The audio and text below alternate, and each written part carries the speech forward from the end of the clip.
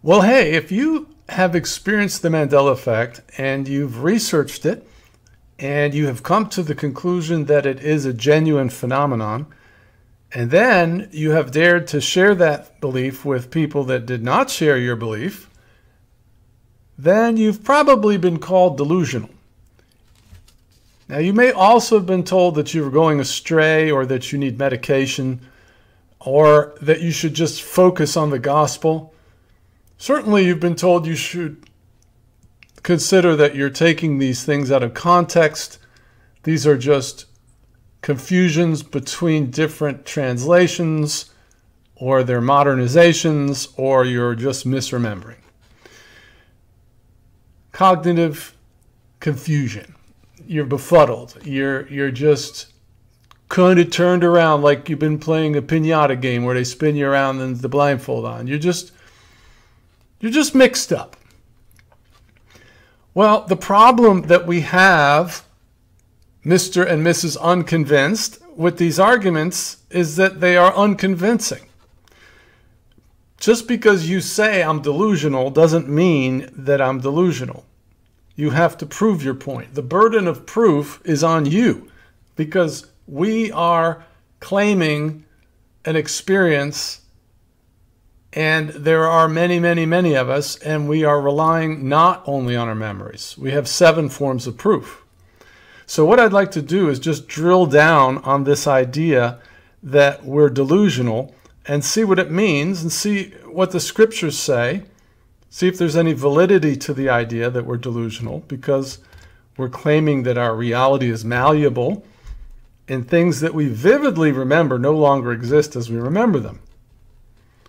So if we are delusional, how is it that we're delusional? This is the question that I would like the unconvinced to try to answer with some specificity, because the definition of delusional means that you believe what is untrue and you're resistant to facts. But is that true? Okay, so for convenience, I'll call those that are testifying that this phenomenon is real as someone that's Mandela affected. And all that means is you experienced the Mandela effect, and then you came to the conclusion that it's a supernatural phenomenon. That would make you Mandela affected. Whereas the unconvinced also experienced the Mandela effect, but they refuse to conclude what's obvious, that there's a phenomenon taking place, and instead they impose a naturalistic reason for the experience. Because go to 100 pastors, ask them who laid down with the lamb, they'll all say lion. I can stump 100 pastors in a row with 10 out of 10 scriptures. That's not possible. It's not logistically or statistically possible. Do you understand? That's a catastrophic memory failure that could not happen unless they had been stricken with Alzheimer's. And that's not the case, because I could do it with 100 of them. So it's not mental illness. Like if you went to your aging parent and they couldn't recognize you, the conclusion you would draw is that they have been smitten with mental illness. Well, 10 simple Bible quiz questions that pastors get wrong is not misremembering. That is a catastrophic memory failure. So we are experiencing or observing these types of proofs, these types of facts, and then we're going to the unconvinced saying, look, this is what we're experiencing, and it's the unconvinced that is resistant to facts, not us. So if you are resistant to facts, it's not us that's delusional, it's you. And I think what the unconvinced actually mean when they call us delusional is that we're actually psychotic, which means you're seeing things that are not there. But that's not what's happening, because one of the proofs is similar to me. In other words, everybody will tell you the Monopoly guy had a monocle. Everybody will tell you mirror, mirror on the wall. Everybody will tell you the lion lay down with the lamb, etc., etc. So It's not psychotic. Okay, so when you call me delusional, if you're insinuating that I'm seeing things that are not there, that is not factual. What's happening is happening to all of humanity, and it's happening all over the flat earth, everywhere. And the delusion would have to come and be applied to the conclusion that you draw from the experience, not from the experience itself, because that's universal. So once again, let's look at the different passages that are typically hurled at us. 2 Thessalonians 2, verse 11. For this reason, God will send them a powerful delusion so that they believe the lie. Okay, we're going to come back to that. The second one is 1 Timothy 4, but the Spirit explicitly says that in the latter times some will fall away from the faith, paying attention to deceitful spirits and doctrines of demons. Now, of course, if you don't believe that this is happening, you would certainly put someone claiming the Bible is being fiddled with by the devil in the category of a doctrine of demons and falling away from the faith. I could understand that very easily. However, the facts don't support your position that the Bible isn't changing. The facts support the position that the Bible is changing, because we first have hundreds of thousands of examples in pop culture and in the realm outside the Bible. Movie lines, people's names, spelling of words, history, anatomy, geography, all multiple categories with hundreds and hundreds of examples in each category with residual evidence supporting our vivid memories. These are incontrovertible. These are irrefutable evidences to support our testimony. They're not non-existent evidence. They are existing, and they are compelling because they're what's called corroborative. They're corroborating our testimony. And there's layers of them. And they can't be just brushed aside as the number of mistakes that take place in the normal course of business. That's preposterous. It's statistically impossible. If you go to newspapers.com and you put in any number of products, depends is a very strong memory for people.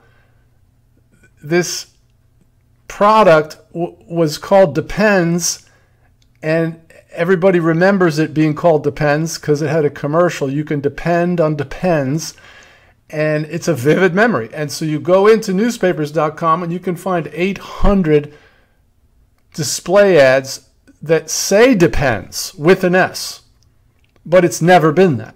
All the way back to its original launch, it was always Depend.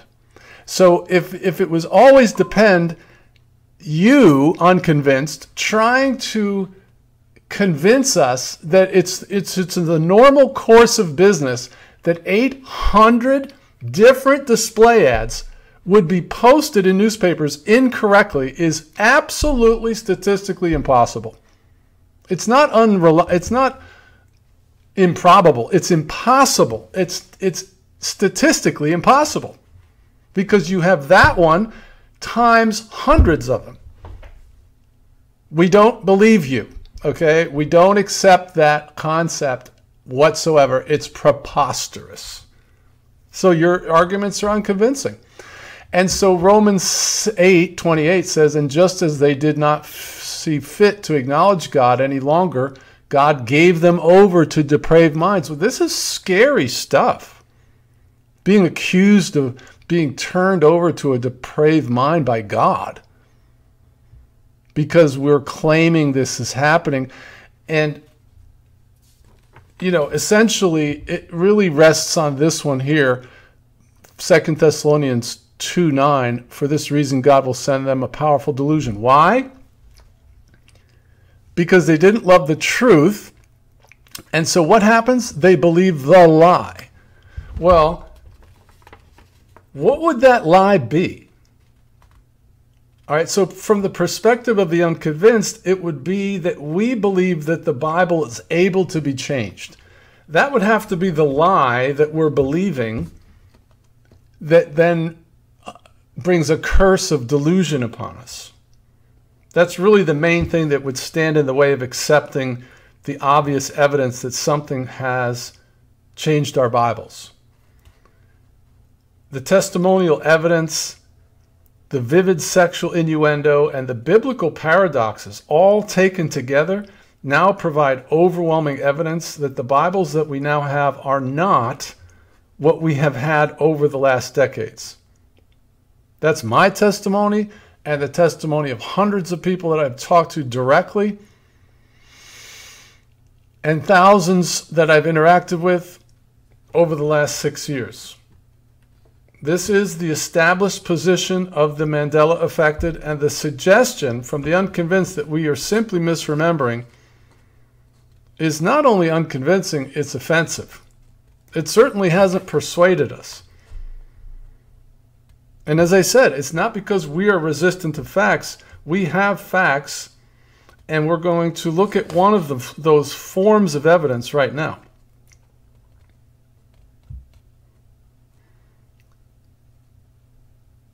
Okay, so as we have journeyed through this quagmire of bizarro land, we have found that there were prophecies that seemed to clearly indicate that this was foretold.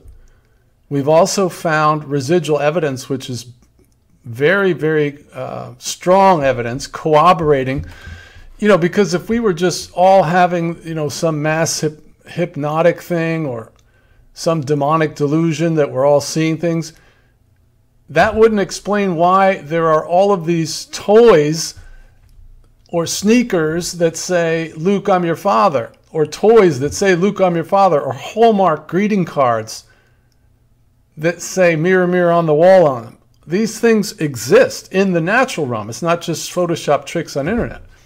They exist in the natural, and they're like remnants or breadcrumbs or some phenomenon where the change or whatever it is we experienced wasn't complete. And these evidences corroborate our vivid memories that we're claiming we have because they're the same as our memories. But what I'm going to look at is the next one, which is flip-flops. Flip-flops.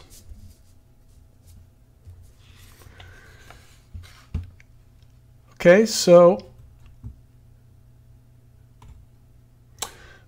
during the last 5 or 6 years or so, many of us have struggled with this topic as a community because as we got into it, a couple years into it, we all experienced the first time a flip-flop, which I think it was Flintstones. We woke up one morning and Flintstones lost its T, and all of the graphics, both on the internet and in real world, said Flintstones. There was no T.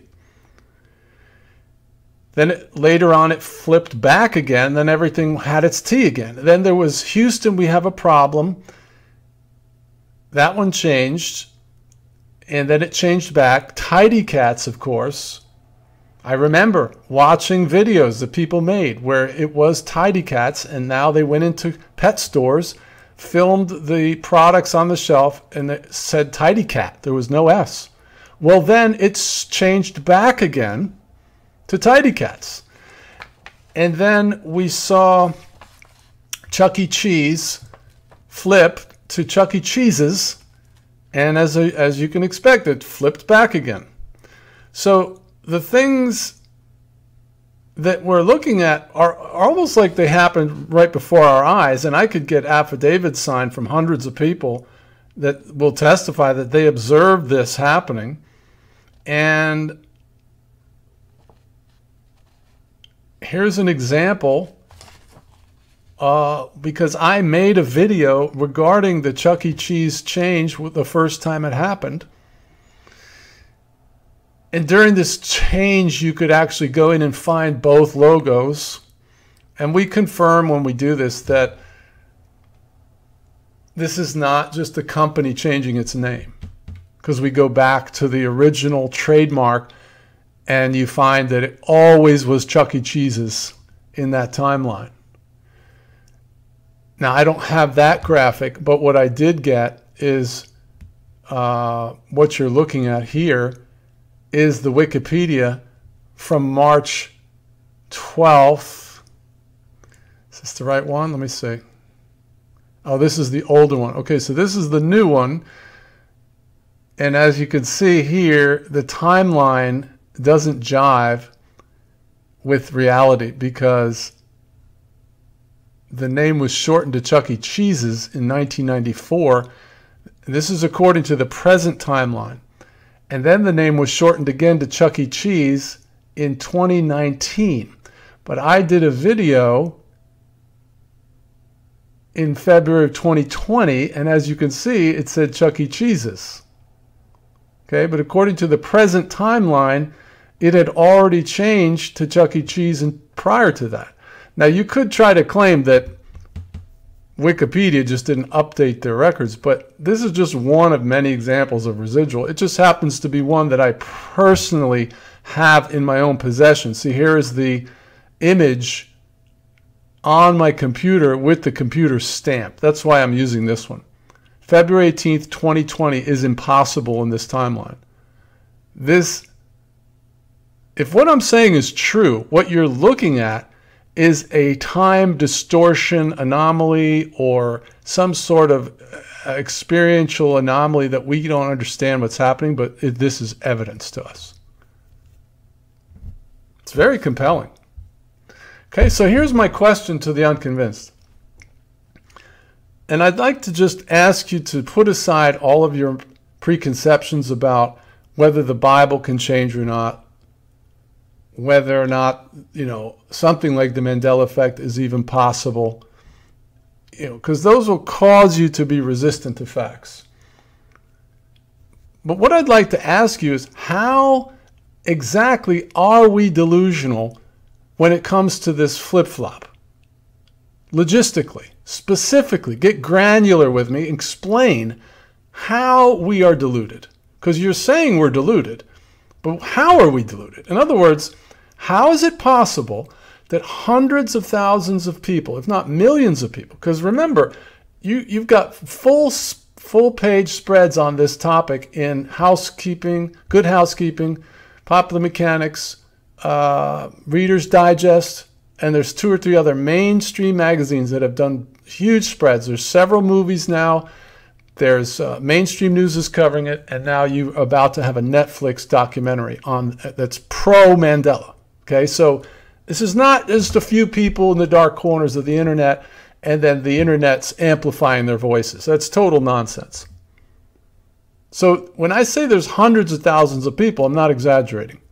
Okay, so how is it possible that all these people will testify that they watched Chuck E. Cheese change before their eyes to Chuck E. Cheese's and then change back? Now, you have also observed the same phenomenon.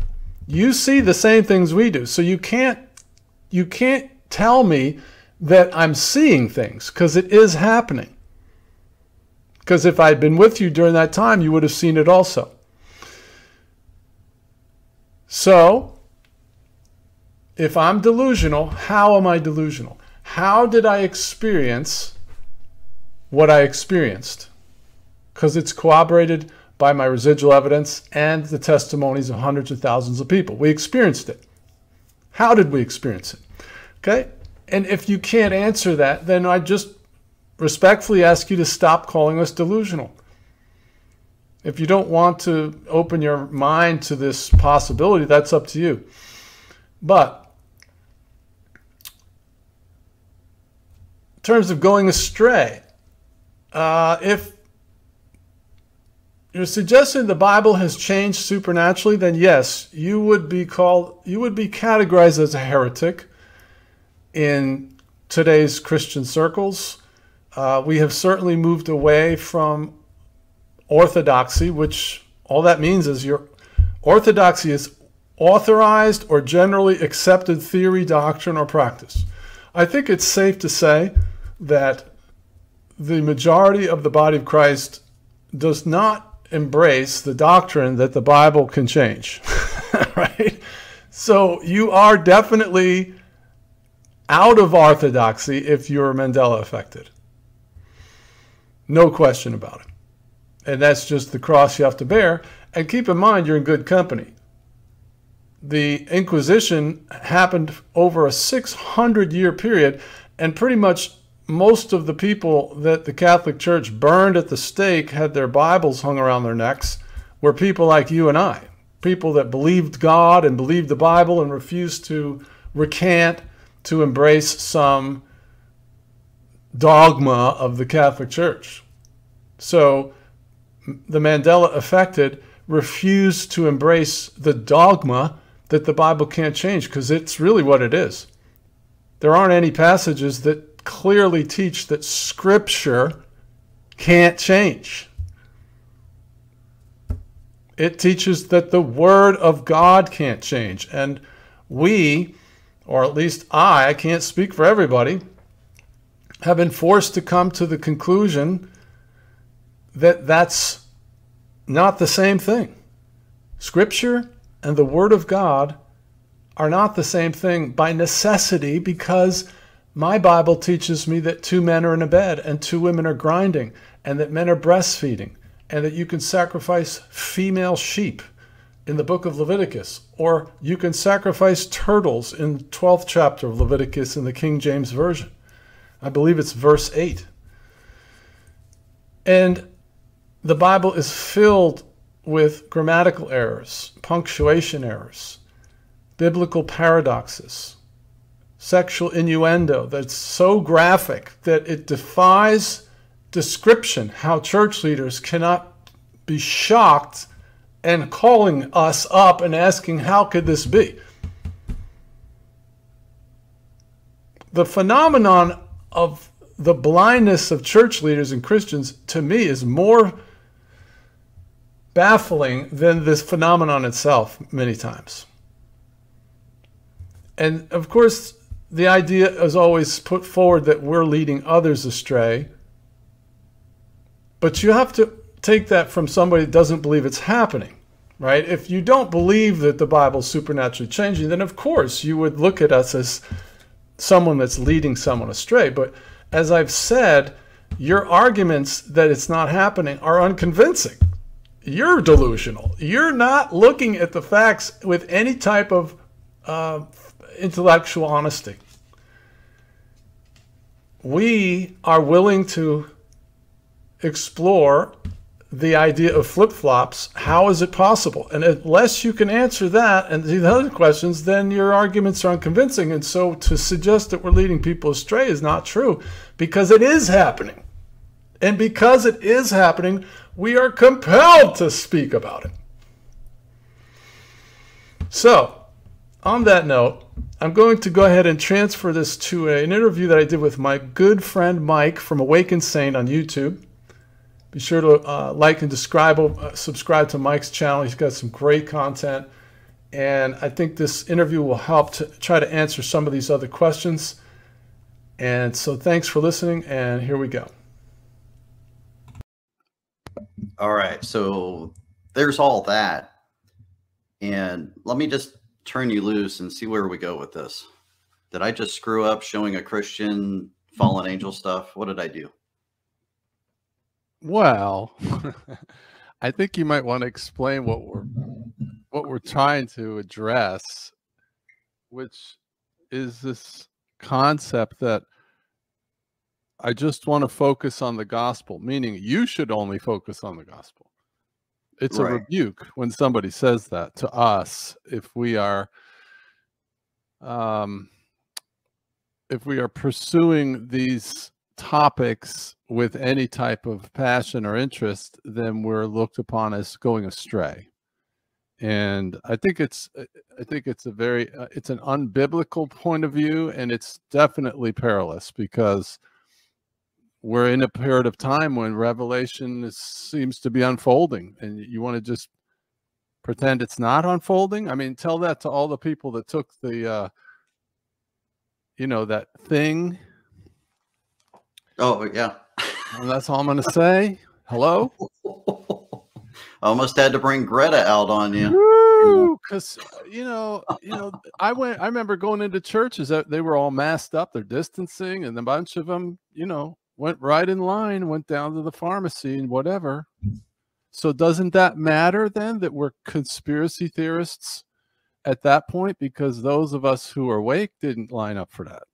So there's a practical example of why this matters, why these topics matter.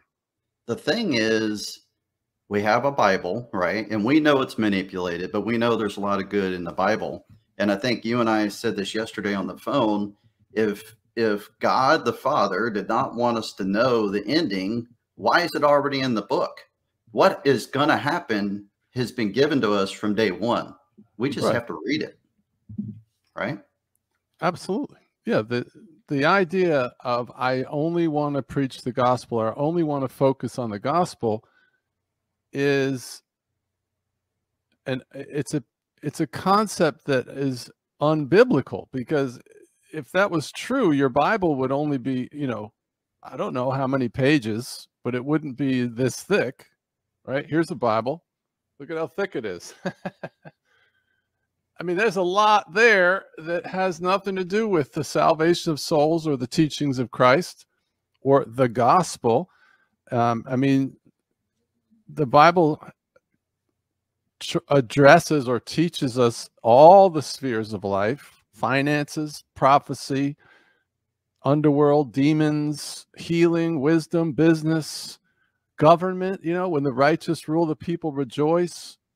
How to approach God, church government, all of these things matter. And the bottom line is, okay, if you're a tent evangelist, your message is salvation. That's your job description. You just preach the gospel. But what if you're a marriage counselor? Are we to believe that person is preaching another gospel because they're not focusing on the gospel? Or what about a person that feels called to politics? They go in, to do good in that sphere. Well, when they're in that mode, they're not preaching the gospel. So are we to understand that they're preaching another gospel? Or that they've gone astray, right? Because their emphasis is not, they're not quoting scripture all day in their job. That's basically, I mean, what does it mean? What does it actually mean when you say, I just want to focus on the gospel? Or, Mike, you shouldn't be dabbling in all these dark themes and Mandela effect, and you're leading people astray. Well, show me chapter and verse. Well, actually, I have some examples of the scriptures that I think those that are trying to put that forward are relying on. But it turns out, if you actually look at them in context, which is what we're always accused of not doing, right? We're accused of taking things out of context. Sure. Those passages actually support our position, which I can share with you as we go forward. Well, you might if I throw something out just real quick? Yeah. Go for it. Yeah, and this is not new to John, because we had this conversation on the phone. But time is short. Let's just throw that out there. Okay. So from my position, time is short. If I'm looking at a clock of time based off of the transition we're getting ready to go through, and we know what's coming. If you've read the book, you know what's coming. So time is short, right? Now, time being short, can I sit on information wondering how baby you are? No, absolutely not. So if say, for instance, let's give you an example. I'm John's neighbor, and I notice a van with blackened windows keeps stopping by his house every day. It always stops by his house, and it's odd because it hasn't happened before. And they seem to be taking note of when he's home and when he isn't. And I'm his neighbor across the way, and I'm like, well, I don't know John I don't know him really well. Maybe I should wait and get to know John before I go across the street and warn him about this van, right? So some time passes, 4 days or so, and then there's a bunch of blue lights all over, and there's an ambulance, and guess what? John killed because these guys killed him and took some gold bullion he had in his house. They knew about it, and that's why they were there. And Mike sat on the information because our relationship was baby. I didn't know John well enough to warn him of a danger. Guys, wake up. All right, go ahead. Go ahead. Or it's secular, right? So, I find out a tornado's coming and you're distracted. I'm not going to go warn you, though, because, if I'm only ministering the gospel or preaching Jesus, then that would be outside my purview to warn you of the danger you're in, because I only handle the oracles of God, right? It's so superficial. It's not either or. Now, the bottom line is you have different people are called to different things. So if that's your passion to just preach Christ, go for it. But don't sit back and criticize us if God has called us to a different sphere. See, what happened with me is when I found out the Federal Reserve wasn't federal, I fell into this hole, right? And that's because what happens is then you say, well, if that's not true, what else isn't true? And you start going down into, you begin to question officialdom. It's a very rocky road for most of us.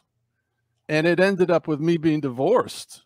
And I've talked to hundreds of people who have been divorced in the last 6 years. Hundreds. That's personal correspondence back and forth with hundreds of people. Without exaggeration. Okay, so I got a burden for the body of Christ who are truthers. Christian truthers have a very difficult cross to bear. And I got a burden for those people, and I started doing a talk every Sunday night for a year, ministering to the specific needs of that cross-section of this little corner of God's kingdom. Now, if you're going to hold me in derision and tell me I'm preaching a false gospel because of that, have at it. Because there's not a lot of time, so it's not a good position to be in my opinion, someone doing that to a called person, because we all have a calling. We have, some of us are just called to praise and worship, and that's great. Some of us are called to warn. In fact, if you kind of notice, more and more as we get closer are called to warn. Imagine that. That's my 2 cents. No question. No question. And what is a false gospel, really? If you look at that passage where Paul is talking about it, it's all about the gospel means the whole story, okay? Original sin, cats give birth to cats, dogs give birth to dogs, sinners give birth to sinners, right? So we're all born in sin, in a fallen state, and there's nothing you can do to fix that. You'll never be good enough. But don't worry, God sent his son, and the whole story rolls out. And then you have to accept this gift, but it's free. Praise the Lord. That's good news. That is the gospel, okay? If you're preaching salvation through works, that's another gospel. But if you found out the Bible's supernaturally changing and it's turned your world upside down and you've lost your marriage and your friends and your church, and you can't go back to church, now you're completely isolated. In fact, let me read one thing which describes the journey that we're on, that I feel called to minister to. This is Leviticus 13:45, and it's the instruction on how to deal with lepers. It says a diseased person must wear torn clothes and let his hair hang loose, and he must cover his mouth and cry out, "Unclean, unclean!" As long as he has the infection, he remains unclean. He must live alone in a place outside the camp. Okay, so when I read that, it struck me as being very similar to my journey and many people's journeys. So instead of the infection, just put the term conspiracy theorist in there. And so I came up with my own version. This is the CTV version, the conspiracy theorist version. Okay, Leviticus 13:45 in the CTV version. You ready? Go ahead. A delusional fringed kook must wear a tinfoil hat and be continuously singled out for embarrassment at family gatherings. And he must be told in 1,000 different ways to keep his ridiculous ideas to himself so that he will live in isolation. As long as he believes these harebrained schemes and continues to be duped by Photoshop tricks, he will be viewed as a knucklehead. Even if he remains silent for 12 consecutive months, he must live alone in a place outside the camp. Right? All right, so that's crazy. That's our reality, and it's crushing people, okay? I'm 60 and I live in an apartment by myself. I have 4 children. This is a nightmare. And there's tons of people like me. So forgive me if I'm not, preaching the gospel. However, if you go back and listen to almost 100% of my videos on the Sunday night live stream, always there was a call to salvation, a fairly extensive explanation of the plan of salvation, and then a clear call, invitation to surrender your life to this God and his son and the whole package, right? So Right. yes, we always have to keep the main thing. And we always have to keep Jesus in the center of our message. But that doesn't mean you're a one-trick pony, you understand. Well, here's the thing. Throw this out there. We're to win people to Christ, right? So if you, like, for example, someone I worked with on YouTube a while back, we had a guest on, and she just started preaching the disciples to this guy, and he was a non-believer, but he was willing to listen. And here's the thing. If you got a non-believer, you have to find your way in to get that person to understand what you're trying to show them. You can't throw math at someone who's never seen math. You get what I'm saying? Yeah, like absolutely. You can't just say, well, the disciples say it's so it's so. And then you focus. If you're not steering your message to the receiver, they're not going to hear it. And it may not be because they don't want to hear it. It may be because they just don't get the concept. So we have to, in a loving way, give the truth out, and Jesus is the truth. So as the truth becomes prominent in that person's mind, they will begin to listen. But you can't just throw gospel at them, because it can be received as hateful because they don't understand what you're even saying to them. Do you understand what I'm? That's a great point. Yeah, because that's a great point, because you have normies or the unconvinced. And you also have Christian normies, right? You have believers who are genuinely saved, but they don't think the moon landing is fake, or they don't know about flat Earth or Mandela or any of these things, and they don't want to know, and they don't want you to know, and so there's this conflict. And so, tell me again what you were saying, because I just forgot what I was going to say. Help me out. I was saying that you can't. It's not helpful. I don't say can't. That's definitive. I don't like that. But it's not helpful to say, like John, you're just a non-believer. You've never read the Bible. You don't know the stories of the disciples. You don't know. And then I come at you and I say, well, Paul declared, and I just say these things. And you're like, well, who's Paul? So you don't know that Paul was Saul. You don't know the transition from Saul to Paul. Like, you have none of that history in your mind. And I have all that history. I have to understand the guy I'm talking to, or woman I'm talking to, doesn't have that. That's what I was saying. Right. That was what prompted what I was trying to say. Thank you. So my community is very diverse. I mean, there's people from all different worldviews that are logging in because they believe the Bible's supernaturally changing and the Mandela effect is real. Because that's my primary focus, is providing a biblical analysis of the Mandela effect. However, I talk in general terms. In fact, I'm about to release a book called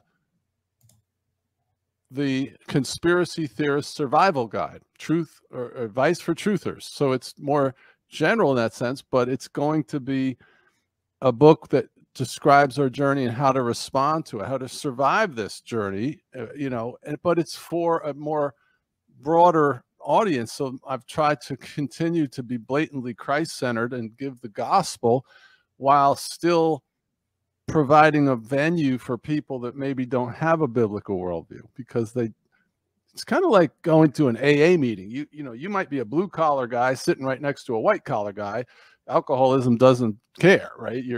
There's no demographic, right? And in fact, that's true for Christian truthers or Christian normies too. Christian normies seem to feel like truth is optional. That's, yeah, that irks me so much. Truth is truth. It doesn't matter if it's not in your little bailiwick of biblical, you know, doctrine. You know, I'm like, sorry, you know, it's still true that the entire power structure has fabricated a fake reality in almost every sphere. Yeah, every sphere is fake. Absolutely. And people that leave the matrix look crazy to those that are still in the matrix. Yeah, I'm noticing that. In the land of crazy people, the sane people look crazy. That's for sure.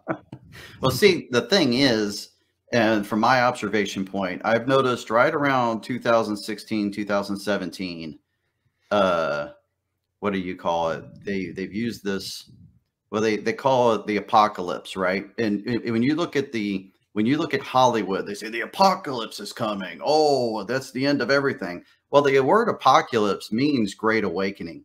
And I believe the great awakening has begun, because how in the heck are we seeing these things? How in the heck did I grow up to the point where I was like all the way up to the age I'm at now, and all of a sudden I'm like, wait, you mean the governments are all working together? What? I mean, what? Why do they all have penile looking statues in front of them? That's odd. And then a normie will say, well, it's the Egyptian. Okay, well then why? Why don't you get to the why? Why are these Egyptian stuff? Why does everyone emulate the Egyptians? Why? There's so many questions unanswered. Well, that's what I found in researching this book, is that I realized what it means to be a truther.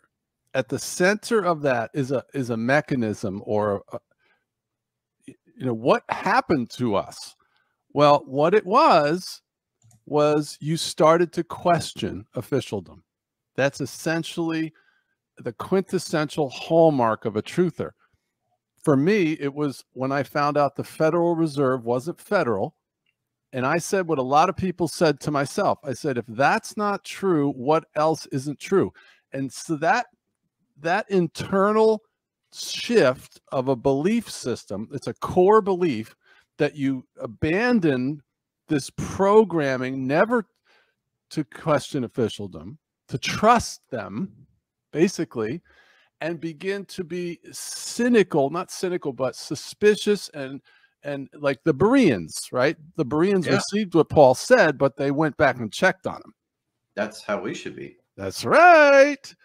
And so what happens is, once you begin to question, man, every rock you turn over, there's controversy. Like, how is it that I went my whole life and never knew the boats don't actually go over the curve? Well, how did I so many times? I mean, we're not going to venture into your topic because I'll go live on your channel whenever you actually do this. But I was like, I thought about this the other day. How many times have I flown at 5,000 or 10,000 feet and not noticed there's no curve? Nothing's curving. And I'm looking right at it. I'm literally looking right at it, you know? And now I see it. It's weird. Well, it's a lot of things, but it's the reticular activation center. I did some research on that. It's fascinating. You know, the example I love is the single mom, or the mom sleeping in a noisy New York apartment with the baby across the room, and there's sirens and horns outside, and she sleeps right through it. But as soon as the baby makes a sound, she wakes up, because there's this part of your brain called the reticular activation center or something like that, and it filters out everything that's inconsistent with your paradigm. So you decide you're going to buy a Honda Accord, and now all of a sudden, everywhere you look, you see Honda Accords, whereas you never noticed them before. Okay, so if your paradigm is that you're a NASA fanboy, and I show you, you know, the lunar lander, it looks like it's made of cardboard and curtain rods, and there's no blast crater underneath, and you know, it just goes woo, it just goes right by you. Well, there's so much deeper with that stuff, because I just shared a video before we went live that you probably didn't see because it literally just happened. But Apollo and Artemis are twins, and NASA has focused on the Apollo missions, right? And then the latest visitor to the moon is Artemis. And then you have the memorials in 9/11 are both holes to bottomless pits representing Apollo and Artemis. And then facing it is a phoenix, which is the dead god rising again.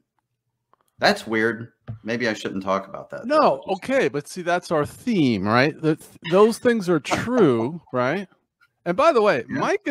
Mike and I talk like every day almost, and we have these conversations, and we're like, man, this is great stuff. We should just do this live. So this is what we're doing every day. So the point is that what I've noticed is that there are certain people who are really tuned in to the prophetic, and they are very often looked upon as being eccentric or kooky or over spiritual or whatever, but they tend to be able to discern the spiritual significance of natural events, and the more you see, the more you see. Have you ever experienced that? Yes, it's like a tidal wave once you see it. So basically the way God works is he works on desire. The more you want to know him, so the more you'll know him. You will know God in direct proportion to how much you want to know him. Perfect. Right? That's exactly how it works. Absolutely. Okay, so if you are attuned to the events like the sons of Issachar, it says that they were, where's the sons of Issachar? 1 Chronicles 12:32, the sons of Issachar who had understanding of the times to know what Israel ought to do. Sounds like they were pretty clued into the geopolitical events, or they had wisdom about the world systems, and they were useful to God for that reason. If you are that person, then you are going to tend to see spiritual significance in current affairs, and as a result, you will be someone that God can use to warn others to prepare. So the Bible teaches that the wise man sees danger afar off and prepares. And so not everybody's going to be a watchman on the wall. Not everybody's going to be a warning person or have a prophetic edge, okay? Because you can have a prophetic edge and not be a prophet. I don't know who a prophet is. I don't know how you I'm not a prophet. I'm not. I don't know how you become to the place where I would never call myself a prophet. In fact, anybody that I've ever met who I thought was a prophet never called himself a prophet. Yeah, and that makes sense too, doesn't it? They always said, I'm not a prophet. Well, yes, you are. You totally like read people's mail all the time. I've had it done to me where people told me the secrets of my heart and things that they couldn't have possibly known. So what is that? That's useful. It's awesome. Sure. It's one of the benefits of being with God is prophecy. The future, knowing the future, having, like I think it was Amos, where it says God does nothing unless he tells his prophets first. That's kind of handy. That's kind of useful. On the couch. The prophets are sitting on the couch in Amos now.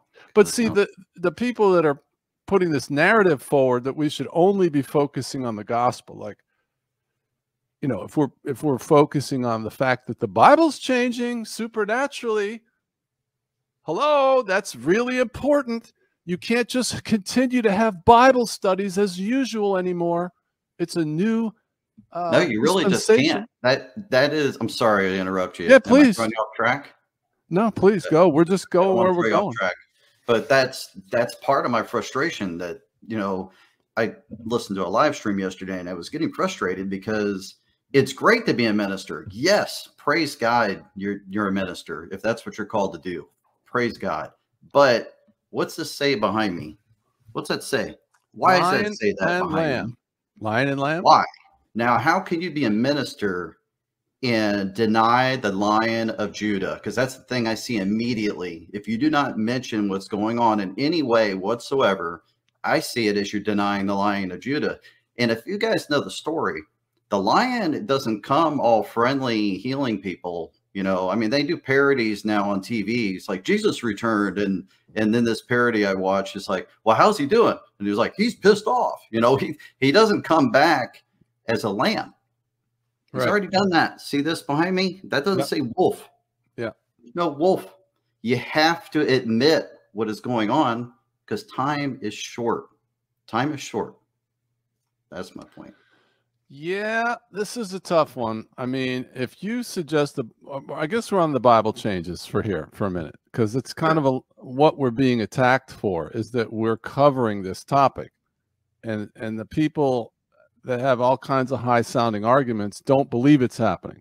So of course they're very strident and upset with us because basically it's tantamount to calling God a liar, but it's not. God's righteousness and his, infinite perfections are not impugned in any way because the Bible's becoming inaccessible through this prophecy that's being fulfilled. Because if that's true, then God would already be held in derision for all the people that live in the jungles of Borneo that have never had the Bible and they're dying without Christ. They never got a chance to hear the gospel. Well, that's inaccessibility. But there's all kinds of doctrinal reasons why the Bible can be supernaturally changing without God's, word being impugned. He's not lying because he said, thy word is forever settled in heaven. It still is. It doesn't mean the scripture won't change. So we make the distinction between the word of God and scripture. You also have the principle that scripture changes scripture. You have dispensational doctrine, which can explain why there's promises that seem to indicate scripture won't change or the Bible won't change, but it's actually temporary, like Daniel chapter 12, I believe. So I'm not going to get into it now, but there's plenty of orthodox doctrine to explain the supernatural Bible changes, especially that it was prophesied that it would happen. So we have biblical authority to make this claim that it's happening. So assuming it's happening, though, the critics are upset that we're actually talking about it. In other words, they believe that it's unproductive to try to wrestle with this. We should just keep it quiet because you're going to, destroy people's faith. Doesn't make any sense. I can say personally, my faith has grown 100 times over since I saw this. So opening your mind to truth gets you closer to God because Jesus is the truth. It doesn't bring you away from him. It doesn't make sense. Right. And it's, first of all, if you believe that this is truly happening, then it is a conspiracy because it's hidden from 99% of the entire body of Christ. Yeah. Well, that's a conspiracy. It's a hidden agenda that's bad. That's basically what a conspiracy theory is, right? Absolutely. Well, if you believe that, like we do, we don't believe it, we know it, then if you keep that silent, then you become a co-conspirator with the conspiracy purpose. Yes, absolutely. You join with the enemy of God. What does that make you? It makes you an enemy of God, so that's no good. So, of course, I think you're going to have a bucket of wisdom. If you're a pastor, let's say, and you've got 500 people in your congregation, I mean, you're not just going to go up there and blurt it out on Sunday morning.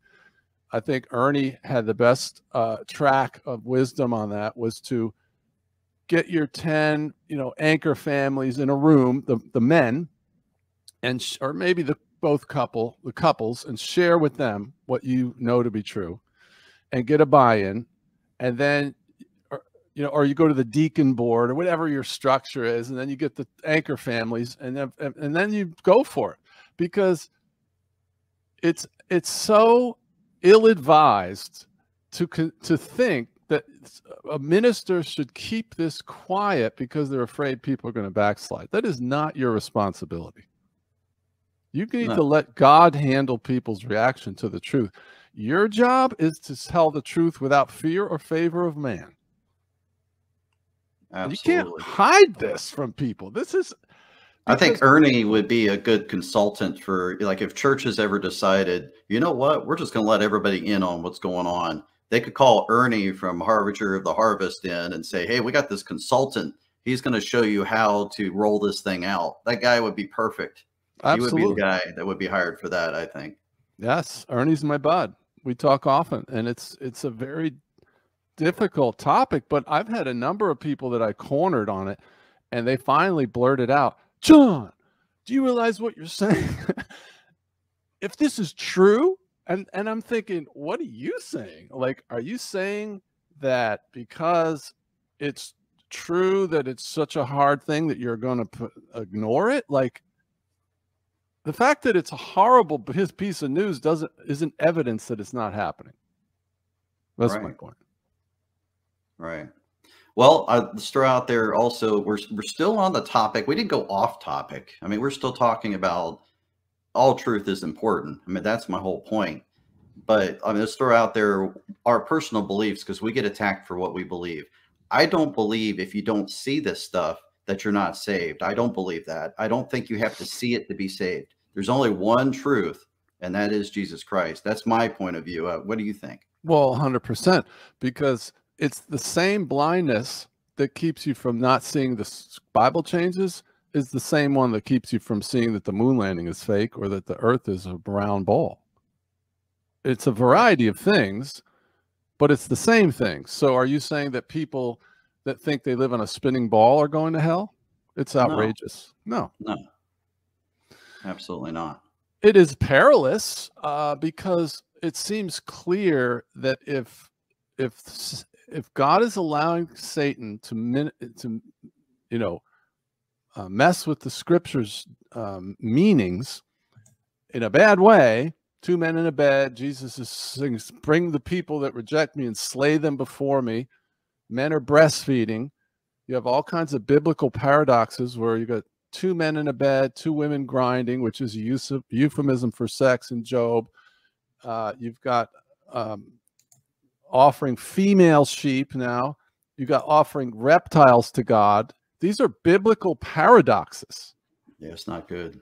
All right. And so what do you do with that is if that keeps going, the characteristics and the doctrines of the Antichrist will be clearly delineated in your Bible as it continues to get more and more unlike God, right? And so when he comes on the world scene, he's going to be able to pick up the Bible and show the body of Christ that he is God. And they're going to go, oh, well, I guess I just sort of missed who Jesus was. I guess he really is Jesus. He just stole the thunder on my next point, but that's good, because that's exactly what I was going to say, that this is it's not a salvational issue per se yet. Right. Yes, because the great falling away will happen. We know that because we did read the book. We just know the story. So we know that happens. And then the Antichrist will be revealed. Now, by the time, I'm assuming, I don't know 100%, but I believe by the time he is revealed, they're done with their changes. They don't need to change anything else. You already got Jesus killing people in Luke. I mean, you got believers in Christ reading it like that's always been there, you know. So Jesus is, let's talk about who Jesus is real quick. He is an all-loving God, Son of God, right? He commands you to forgive, love your neighbor as yourself, love your enemy. If someone takes something from you, don't go to get it back. Let them have it. Give them your cloak also. Beware of wolves of sheep in sheep's clothing. On and on and on. Nowhere in there do you not have the freedom to not believe in him. He does not kill you for not believing in him. That is not who he is. He doesn't come back and kill non-believers. He does not do that. That's not what he is. That's not who he is. That's not how this goes down. Now, those people that don't believe are condemned to hell, but that's by default. That's the system. That's how it's set up. The people that see the head chopping are not non-believers. That's us guys. When we're here, that's us. So you need to read the story and understand how this thing actually ends and understand who Jesus is. He's all loving. He's an all loving God. That's who he is. That's my 2 cents on that. Yeah. Well, I mean, they have an answer for everything, because Jesus, when he said that, it's just talking about the judgment. You know, we all know God's going to judge the wicked. So they just suggest that that statement in the gospel is not referring to him in this world, but in the afterlife. But you have to twist the scripture to make that, right? What was your observation on that? You had a good observation. I'm very versed personally in the Gospels, believe it or not, since I'm accused of not preaching the gospel. When I was in Afghanistan, I thought, you know what? I might not make it out of here, and I need to read the Bible. The Bible's a huge book. So I thought, what can I read that flows good and I can get it the most in my brain for the day I take off and I don't come back? That's literally my thought. So I read Matthew, Mark, Luke, and John. Matthew, Mark, Luke, and John. Right. I did that for 11 months. Every time I laid down, I read it till I fell asleep. I remembered where I was. I went back and I started from that point and I went through. Now, what I noticed in that observation, Luke has a cadence. It has a story, an explanation, a story, an explanation, left, right, just like marching. It says, hey, here's this story. Here's what it means. Here's this story. Here's what it means. And then all of a sudden, out of nowhere one day, kill everybody and have the non-believers before me and I will slay them. No explanation. Right. There's no, it's just like someone took it and put it in. And it's just like, how can that even happen? If you're reading it, how would you not spot that? Well, I was actually reading it.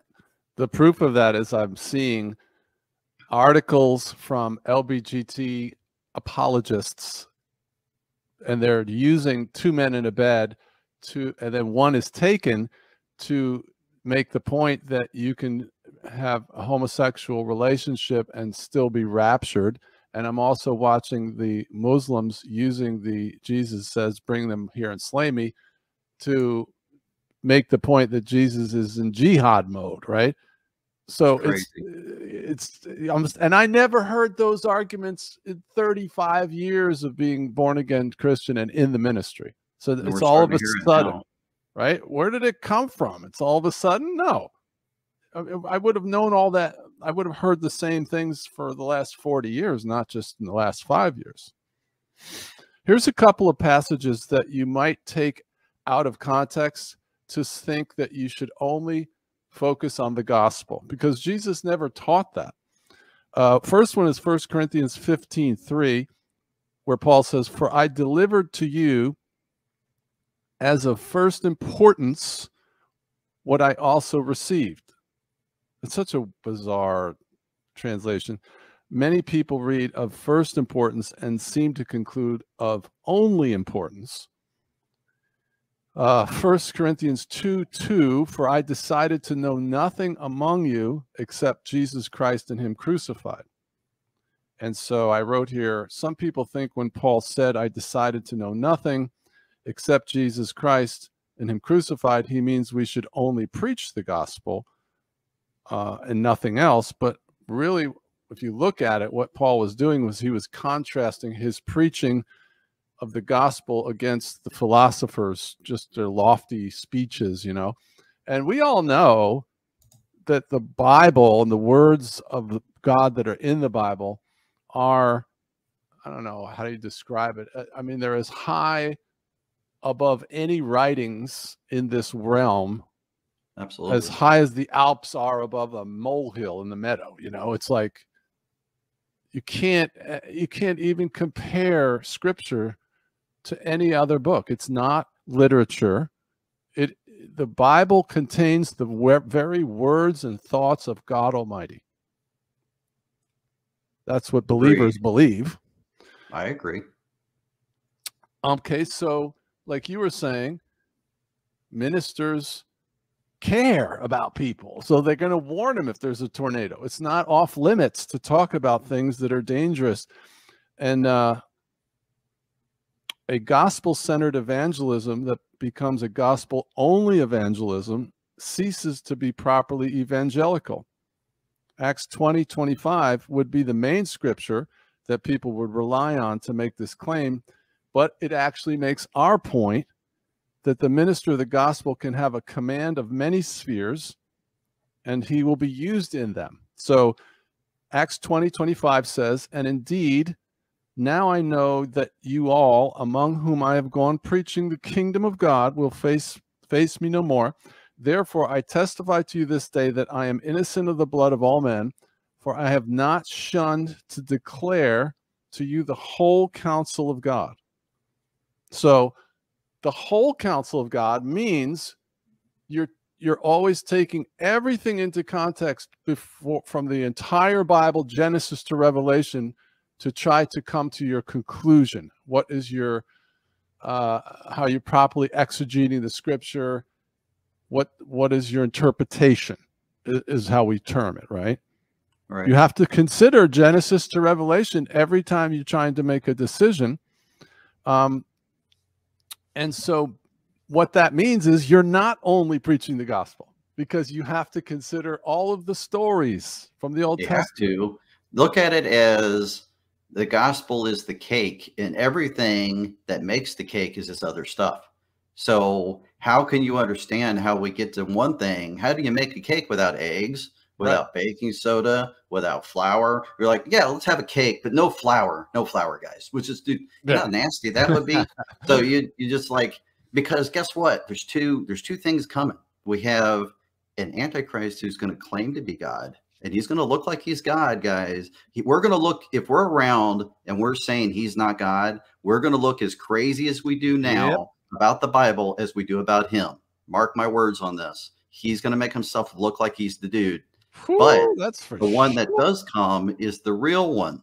And if you don't know what makes up the real one, hence the cake analogy, you're not going to know who to worship. You'll know the gospel. You'll be like, hey, look, this guy makes the God. This dude, he knows all languages, and he just healed a baby on worldwide news. He's not a bad guy. And he claims he's God. Maybe we got it wrong. And what he's saying about himself is all in the scripture. I must have just, no, I guess I didn't really know what I knew, or whatever you're going to think. Yeah. But well, guess what, John? Do you have anything you have to put out? Because I don't do 3 hours, and we're flowing into the end of this thing. I do. So, I have. Is this final thoughts? Not yet. This is promotion of what you got going on, and then final thoughts is just for God. So what do you have happening? What do you got going on in the future? We have Monday night at 8 p.m. on freeconferencecall.com. The password is Wakeuporelse. I'm training on how to move over to live in the private, so you can kick all of the statutes, codes, and rules to the curb as an American state national. And you can have a whole variety of other benefits that I won't discuss openly on YouTube, but it's outrageous, and you should check that out. And also, we've got some live streams coming up, so go over to Wakeuporelse and subscribe, and sign up for the newsletter. I'm going to get Mike back on there. We're going to do a flat earth challenge. We will do that. And we're going to talk about gyroscopes, because that's a killer topic. If you quit canceling on me, I will show up. You canceled me, didn't you? I did the thing without. No, I canceled the first one, and then the 2 other. Blah, blah, blah, blah, blah. White noise, isn't it? It's all white noise. Oh my goodness. I lost my banner of final thoughts. I'm going to have to make one. I got a final thought. Okay, hold on, because you have to have. It doesn't work unless you see that. All right, you have the audience. Awesome. Okay, so we were talking the other day, and we were talking about how Jesus told us, as it was in the days of Noah, so will it be in the days of the Son of Man. And then he describes what it will be like. Now, a lot of times when I've talked about that passage with people, we always talk about how in the days of Noah, they were doing genetic engineering. They were fiddling with the gene code, and they're doing that now. And that's true, but that's not what Jesus emphasized. What he said was, as it was in the days of Noah, so will it be in the days of the Son of Man. They will be eating and drinking and marrying and giving in marriage right up until the time the flood came. And so all of us are stunned at how the unconvinced are just purposely willfully ignorant and oblivious, and they're just doing their happy life. They don't know, they don't want to know, and they definitely don't want you to know. And that describes exactly what Jesus said. They will be eating and drinking, because you think, oh, now I'll show them this and then they'll really know. No, they're going to go right up until the end, a lot of them, until they're ushered into the COVID camp, and they're now being told either deny Christ or we're going to cut your head off. Then they'll wake up. But until that happens, we're on our own. So